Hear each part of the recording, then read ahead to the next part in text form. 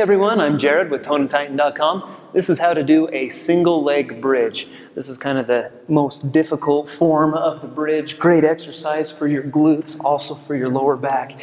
You're going to get down into this bridge or the start of a bridge position and then kick one leg out straight, just like this. And so now I want to maintain that leg nice and straight as I do just a single leg bridge over here on my left side. So all of a sudden now 100% of this bridge comes from contracting the glutes, the hammies, just those muscles in and around my left hip as I come up and down into a bridge on this one.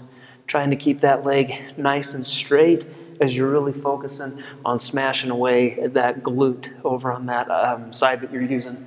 That is what a single leg bridge looks like.